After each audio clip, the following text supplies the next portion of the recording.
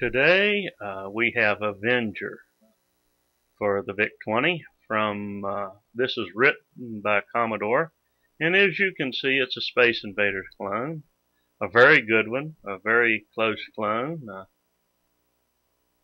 excellent gameplay, excellent graphics, nice and colorful, more colorful than of course than Space Invaders was. Not a whole lot of sound other than your basic sound effects, but then that's the way that Space Invaders was written. As the aliens come down, you'll see that they change in color the closer you come and get more colorful down towards you.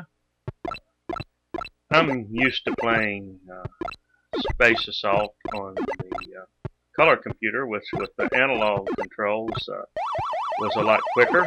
This, in your movements, this is a little more deliberate, but very much the way that Space Invaders is normally played. And so, as I say, this is a pretty challenging version. As you can see, it is really raining down shots on you. And, I'm not going to last too long, but I am going to clear the screen a couple times. There's very few really bad versions of Space Invaders and clones of Space Invaders out there.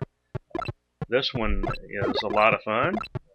You can very much see with it why Space Invaders was as popular as it was, and you can see what was possible with the Vic-20 when somebody took some care in the programming the games. And I'm very much enjoying playing it today, and I hope you enjoyed this walkthrough.